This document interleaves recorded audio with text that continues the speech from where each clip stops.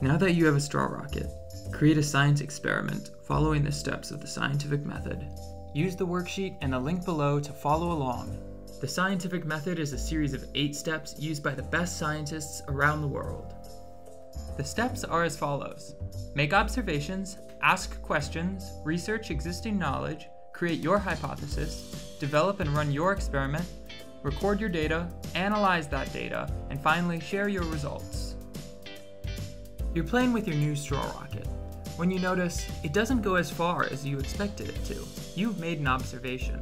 Now we need to come up with a question. We want to know, will the type of paper affect how far the rocket flies? Use search engines like Google to learn about how straw rockets fly, and use that knowledge to further develop your questions. It's time to come up with a hypothesis. Your hypothesis is what you predict will happen. For example, our hypothesis is that the rocket made out of printer paper will fly farther than the rocket made out of construction paper. It's time to identify our variables. You'll have an independent, a dependent, and several control variables. Your independent variable is what you change. In this case, it will be the type of paper you use. Your dependent variable is what you measure or observe. In this case, it's how far the different rockets fly. The control variable is what you keep the same. This might be the length of the rocket, the number of fins, or the shape of the nose. Come up with a methods section. Here you will describe how you will change your independent variable and how you will measure your dependent variable.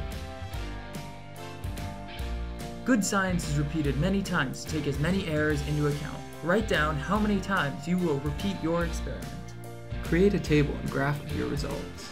In addition to the result for the dependent variable, include the average distance for each rocket in your table. Now it's time to analyze your data. After many trials, we found that the rocket made of construction paper flew farther. Why do you think that is? What did you find?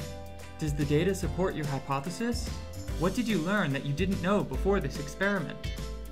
Remember, you cannot prove a hypothesis, but you can support it. We are always learning more in science, and many people repeat their experiments over and over to see if they get the same results. Now for the most important part of science, sharing your results. You can share your results by writing them up and sharing them with us on social media.